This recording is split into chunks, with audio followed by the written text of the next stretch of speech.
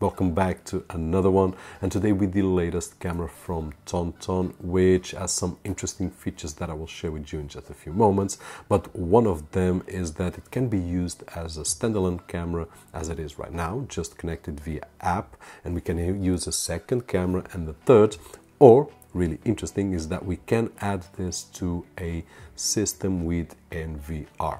We have seen here at least 3 systems from TonTon. I will leave links right over here so you can check them out, but it is a more dedicated system, a more powerful system where we will centralize everything on the NVR, and the NVR will keep all the information recorded by the camera. So depending on what you are looking for, this will cover either way.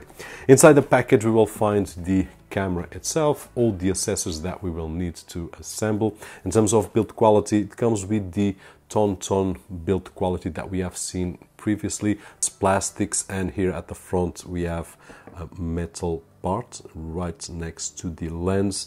On the back we'll have screws that we can insert up to 128 gigs micro SD card. In terms of configuration, it's really easy, and I will show you the app in just a few moments. If you want to use just one camera, then it's just the app. If we want to use the camera plus the NVR with another cameras and so on and so forth, then check one of these videos right over here. You will see better what I mean, how easy it is.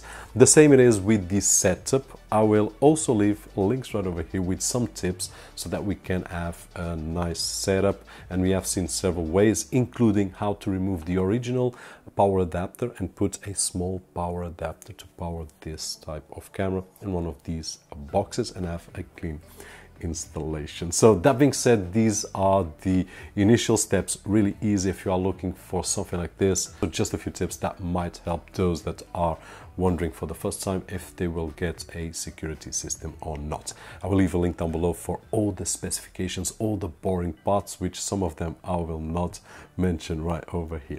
Now, in terms of the image quality, which is one of the most important parts, I did record a few things. And first of all, image quality during the day. I know that I did record at least in 2 separate days. One was cloudy, the other one was not so cloudy, so we will see probably a difference right over there, but nonetheless great image quality. Having in mind that I only watched on my phone so far, it looks really nice, but I haven't watched on a 1080 screen, and have in mind that this video is recorded at 4K, so the video will be stretched because the resolution is 1080.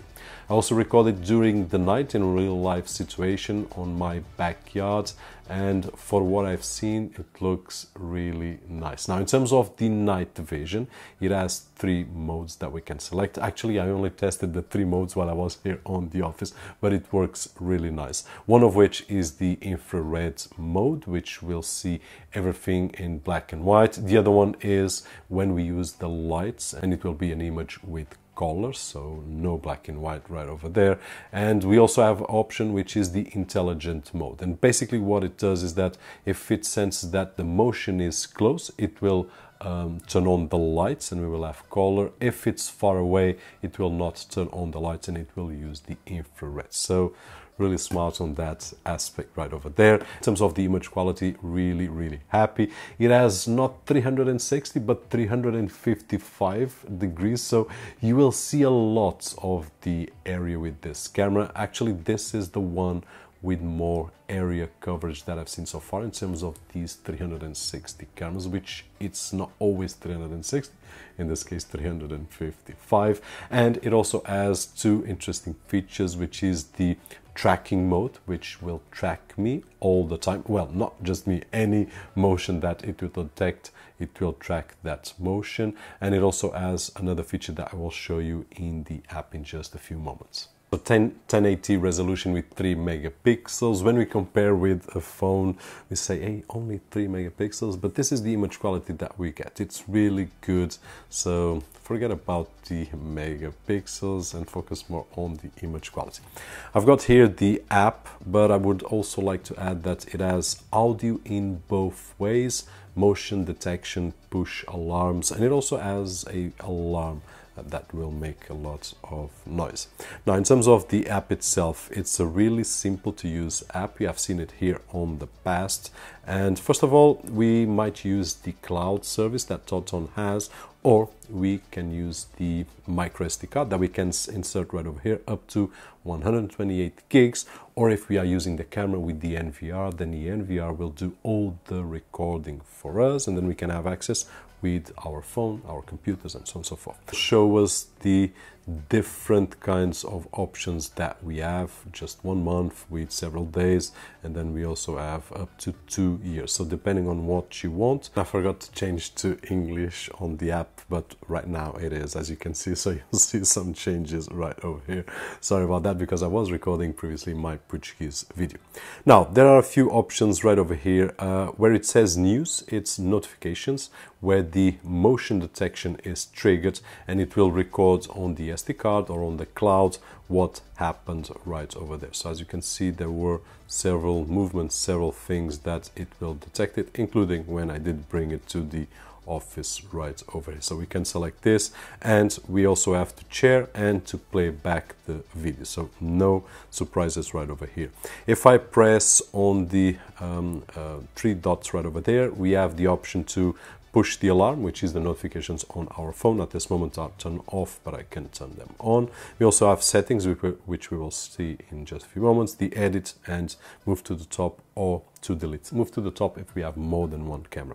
If we go to the settings, we will go to this menu, but we can also go to that menu inside of the camera, as you can see right over here. And on the right top corner, we have the settings options, where we can just select everything. Now, for example, I can select the motion detection, the way that it works, only humans or everything, or during the day, during the night, when I want, if I want the siren to work or not. So we have a lot of options right over here. Also the recording setting. In my particular case, I do believe that the best is to record 24/7, or at least to record based on the let me select right over here, the event recording, which is when it detects movement, it will record.